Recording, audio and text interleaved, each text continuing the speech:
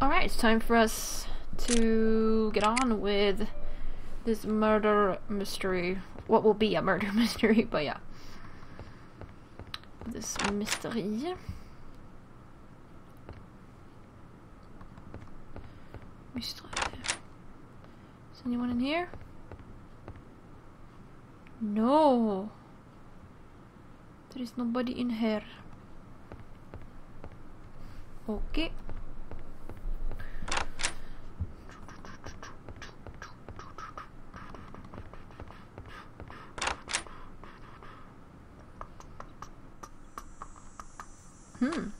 Here's some people though. Hannah, if I say something to you that is probably outrageously impertinent, will you never speak to me again? I don't think I'd ever regard anything you say to me as impertinent. Why don't you divorce Arlena? She's pretty notorious. You don't understand, my dear girl. Are you so frightfully fond of her? It's not a question of that. Arlena's not good for Linda, nor for you. Perhaps. But you see, I gave my word. Marriage is a vow, Rosa. I'm sick of quick marriage and easy divorce. Arlena's my wife. That's all there is to it. Till death do you part? Yes. Till death do us part. I see.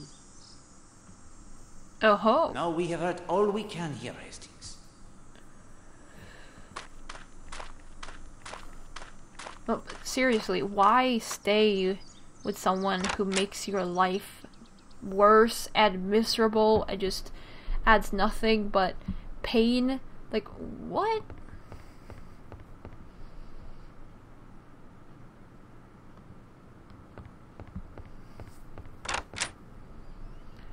No, you know what, we'll go back. No, stop. No, blah, blah, blah.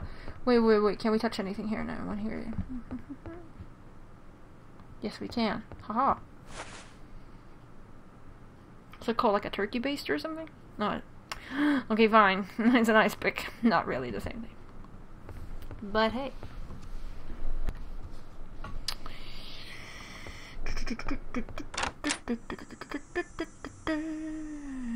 Let's go here. See if anyone is in the tennis court. Nope. Oh! What is this though?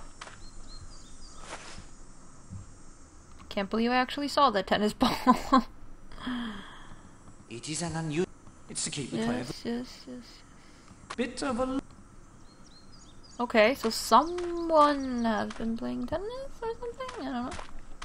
Yeah, I guess it's basically just like explore everywhere again.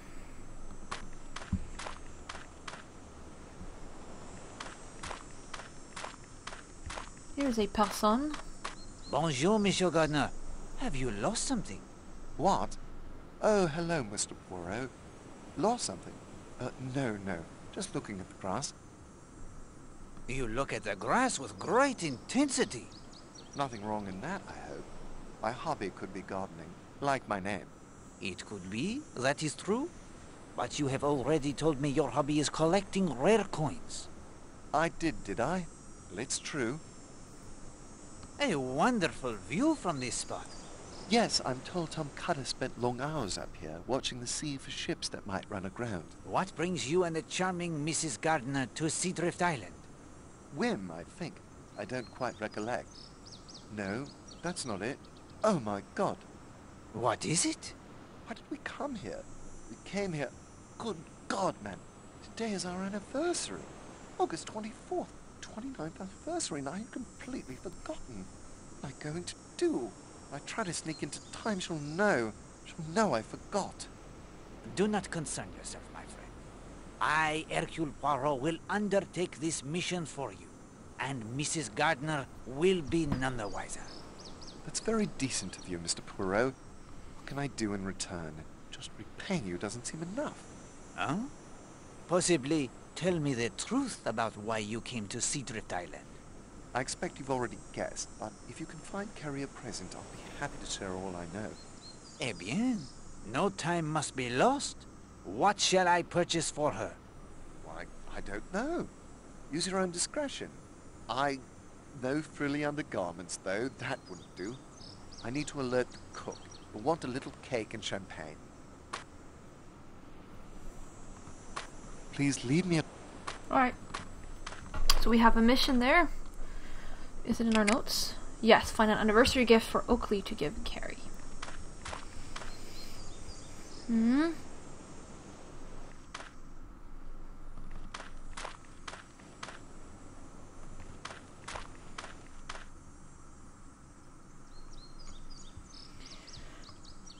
Oh, can we ice pick this? I don't know.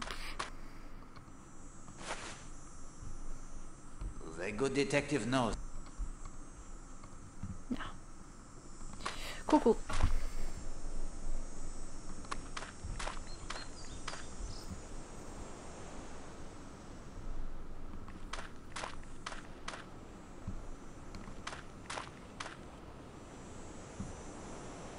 Oh. Oh, Mr. Poirot, this is a splendid blind. The birds practically walk right up to me. I am pleased you find it adequate, Mademoiselle Marshall. But there's something wrong. Look at that one on the rock nearest the shore. What is on it, Mr. Poirot? It looks like oil, Poirot. Maybe from a leaky boat engine. It'll kill the bird, I'm afraid. Mademoiselle, it is oil, I fear. Very bad for living things. Oh, please, Mr. Poirot. We must try to save it. Hastings, I am out of my depth here. I'm afraid I am too, old man. Maybe there's someone in the village who could help us? No more can be learned by... The bird is close enough you could trap the bird with a fishnet without getting your feet wet. We do not have the fishnet. Yes, that's the problem. Cool.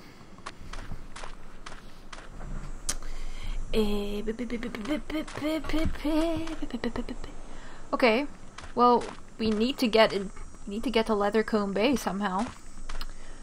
So the tractor needs to work at some point. Oh, Did you know that woman was going to be here? Look, Christine, I don't know what's come over you. Over me? Oh, Patrick, you insisted so on coming here. You knew Mrs. Marsh was going to be here. You're infatuated with her. For God's sake, Christine, don't make a fool of yourself. We've been so happy. We are happy. But we shan't go on being happy if I can't even speak to another woman without you kicking up a row. You're in love with her. Don't be ridiculous. Come on, let's go back to the hotel. I'm climbing down to Cutter's Cove. You can come if you like. This isn't good. No, my friend. Yet there is nothing we can do. Events will take their course.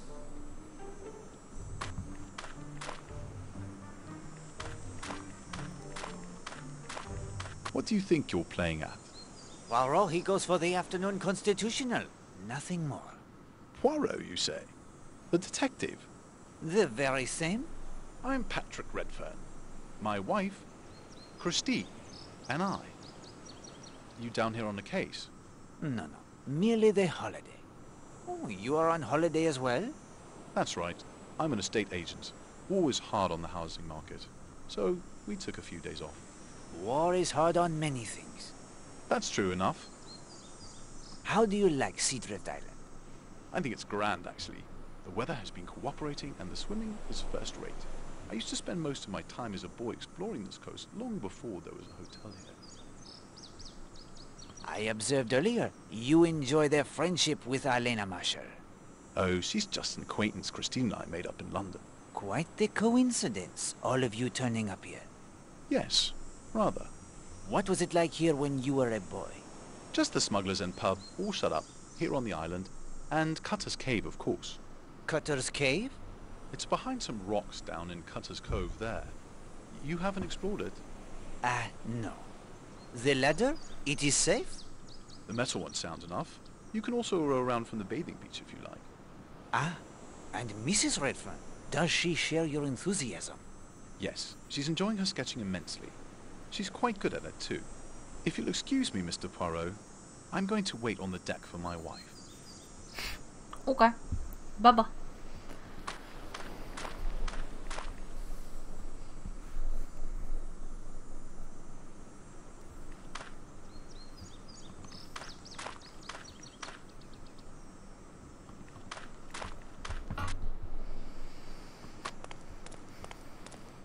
Good afternoon, Madame Gardner.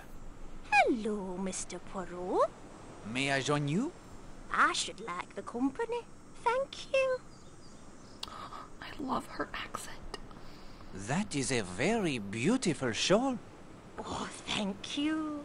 It seems as I've been working on it for ages. You enjoy the knitting? Oh, yes. Oakley has his coins. I have this. There. Finished. Oh, you are very skilled. Monsieur Gardner seems young to be already retired. Oh, well, to tell you the truth, Mr. Poirot, retirement chose Oakley. He did not choose it. A financial misfortune. Yes. You recall his mentioning the theatre he used to manage? Bien, sir. He was the owner as well. The theatre had not been doing well. Oakley hit on the idea of paying a great deal of money, more than he could afford to lose, to attract a major star to perform there. She took the money and claimed illness. The show was cancelled. There was nothing for it but to close. We live off his army pension and a bit half put away. What brought you to Seadrift Island, Madame Gardner? Oh my goodness! What is it? Our anniversary is today. Our 29th anniversary, and I had forgotten it. Oh, I have nothing to give him. Perhaps that shawl? I have often found them of great value, fending off the cold of a winter evening. Oakley wouldn't be caught dead in a shawl. And I have no time to knitting anything else. I see. Oh, Mr. Poirot, I know he'd give me my present at dinner. What shall I do? Allow Poirot to assist you. I will find a suitable gift. If you could do that, this shawl is yours. I'd better get back to the hotel. I want to be ready for dinner. Poirot, there is too much going on to bother ourselves with this. Au contraire, my friend.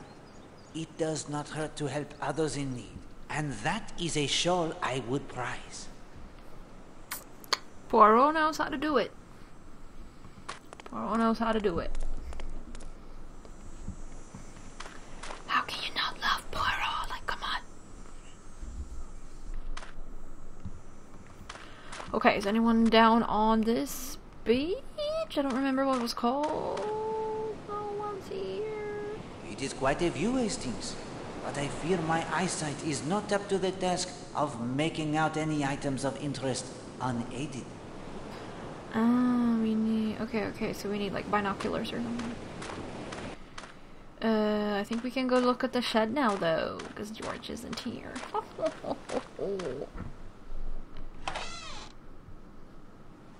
Boat varnish. Poirot, open the lid. If I get any of this boat varnish on my clothes, you will pay the cleaning bills? Alas, it is stuck fast. I cannot open it. I will take the float, Hastings, but do not expect Poirot to paddle around the sea on it.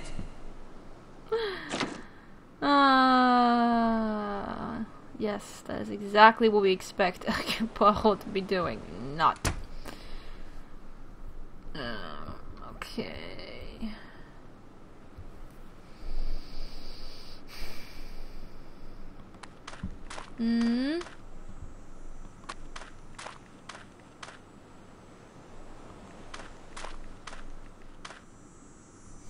Now then, where else have we not been? Where's Emily Brewster?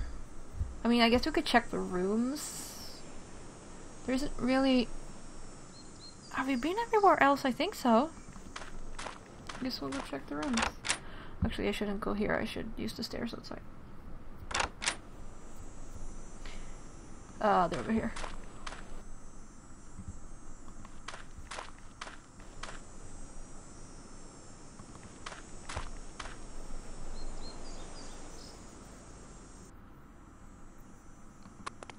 That's Emily Brewster's room.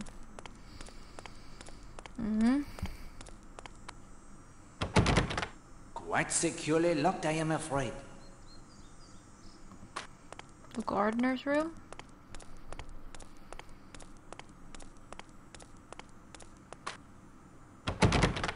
The door, it is locked tight. Yes. Latched tight on the... Horace Blatt, Stephen Lane. We can get into Stephen Lane's room. He has a double bedroom. Alright. Or twin bed, I guess it's called. A Bible, Poirot. Not so unlikely a thing to find in the room of a former clergyman. Revelation 2:20. Thou sufferest that woman, Jezebel, which calleth herself a prophetess, to teach and to seduce my servants to commit fornication and to eat things sacrificed unto idols. Now, why would he have that particular passage open?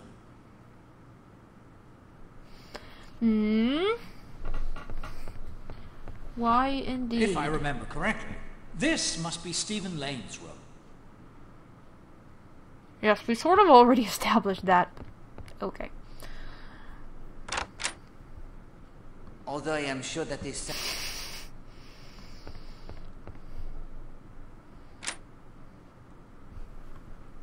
Mineral oil makes a spiffing laxative.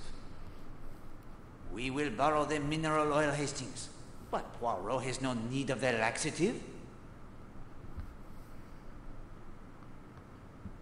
No markings on the bottle at all. I will take only 2. Perhaps we can determine what they are.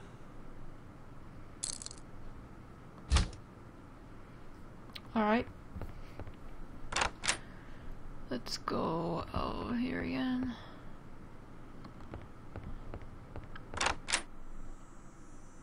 It's Poirot's room. Actually, maybe we can do something in Poirot's bathroom to, like, determine things. I don't know. We will see.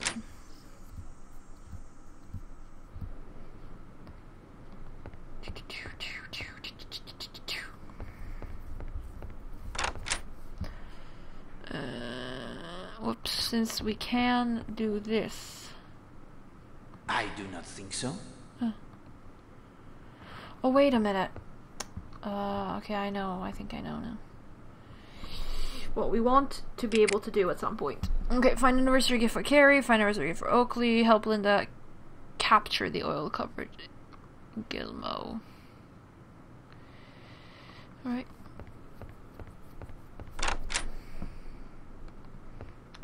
Just try all the rest of the doors.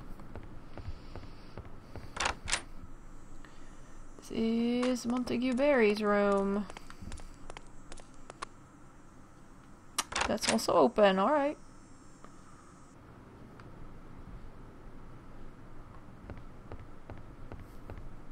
From the looks of these betting receipts, the Major is his bookmaker's best and unluckiest customer. Yeah. I think this room belongs to Major Barry. Maybe they say it here because they're like, you could also come from this door? I don't know. Doesn't matter. One of those straps on the suitcase might come in handy. Oh, ice pick? This is neither that... That is not... Might come in handy. This is neither... I don't know.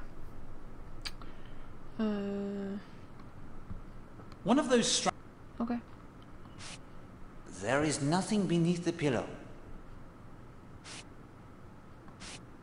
There is nothing... Okay. Okay, well, I guess that we can go in and out any doors here. So, we'll just continue around on the inside, I guess.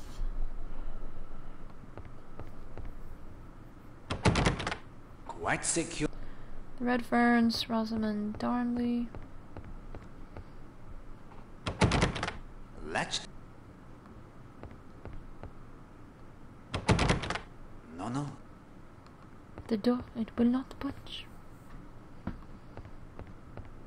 Kenneth Marshall's room. Latched. Arlena Stewart's room. The door.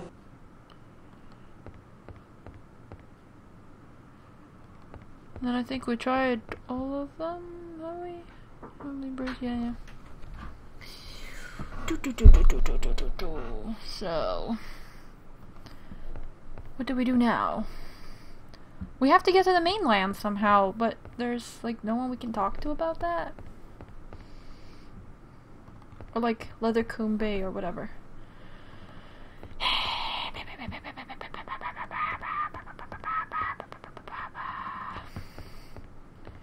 How do we get there if the tractor thingy-majiggy doesn't work? Like, what? Come on.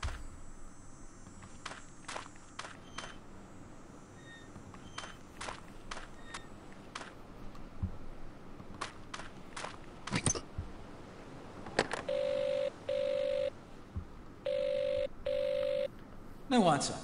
And if there is... I should imagine.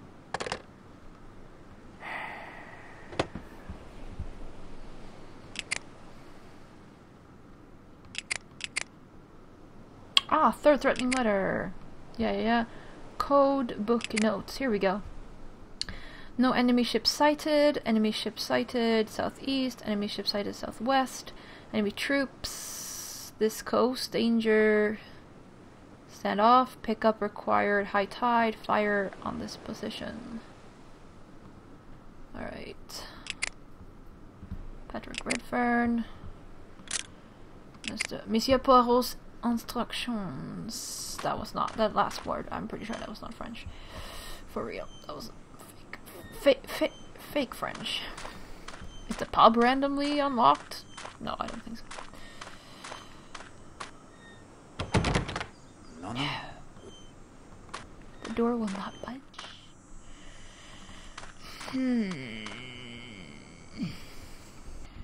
Alright.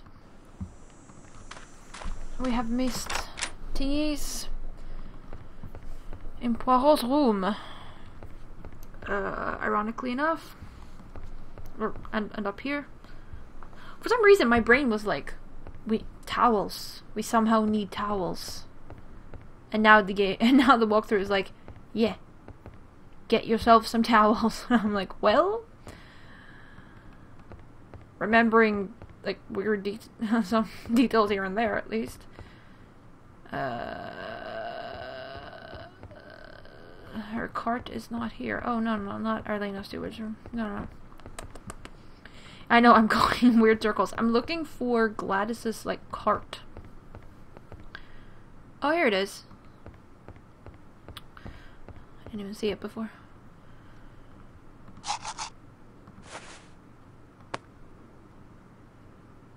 Okay, I think we should be able to do something with these things.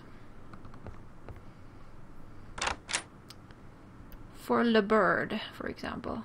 But we need to know that we can do things. And how. I guess a book somewhere? Wait, where are the towels?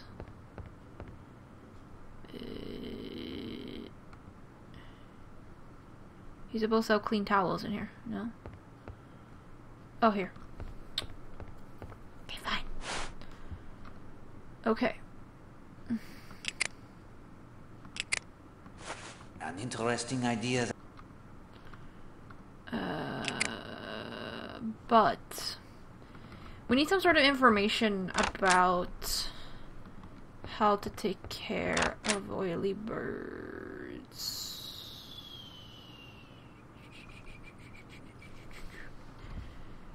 Oh, okay, sorry. We have scissors now. That means that in Montague Berry's room we can get the leather strap from his suitcase, apparently. Where's his room even? Oh, is it one of... Oh no, his room was like here. Why are you so far away, though? Oh, we can go up here now. I didn't even realize that. Latched tight on the inside. Oh, we have to get in there from outside. Okay, fine. But now we can go up here. I didn't even notice. Wow. But that's fine. I notice now. It is quite a view, Hastings. But I fear... We need binoculars. Oh. Hello. Do you observe anything unusual, Madame Castle? Not yet, I'm thankful to say. Mr. Blatt's sailboat put into Leathercombe Bay a short while ago. I suspect he'll make for the Monkswood before heading back out. What do you look for so intently, Madame Castle? U-boats, Mr. Poirot. I have seen them, too. So close to shore? Oh, yes. I suspect there's one out there right now. Watching. Have you told this to Monsieur Blatt? Yes, I did. He laughed at me and said they were not likely to waste a torpedo on his tiny sailboat. He has their point there. What is the Monk's Hood? The only pub still open between here and Kingsbridge. Albert Bagley runs it. Do you notice how like the straps for her binoculars are like super, what's it called? Elastic. There we go. Who has the key to the smuggler's end? Colonel Weston took charge of it when they closed up. Colonel Weston? But he is an old friend of mine. He's set up shop in the police station. But is he not the chief constable for the entire district? Yes, but he runs the home guard for this area. He's overseeing the coastal evacuations. We used to have a local constable, but after evacuations got underway, he was transferred to Modbury. May I borrow your binoculars? I need them, Mr. Poirot. I promised Colonel Weston I'd keep watch. Surely no attack will come during the afternoon. Why do you want binoculars? To observe the guillemot at the Sanctuary of the Birds? You don't strike me as the bird-watching type, Mr. Poirot. It is odd that you say that, madame. I thought the same of a gentleman I met this morning. What gentleman? He called himself Mr. North. Is he perhaps a guest? No, I've never heard of him. To help in the watch for U-boats? Well, I do have other duties to attend to. I mark any sightings on the calendar in my office, if you would do the same. I then pass on the information to Colonel Weston. But of course. And if you wouldn't mind doing me one small personal favor. I would be happy to assist you, madame. If you would return this book to the lending library, I'd think that a very fair trade. I shall do as you ask. Here you are, then. I'll be off. Oh. Alright, we have binoculars, which is cool. And we'll use them in the next episode because time is up. So thank you all very much for watching, and I'll see ya.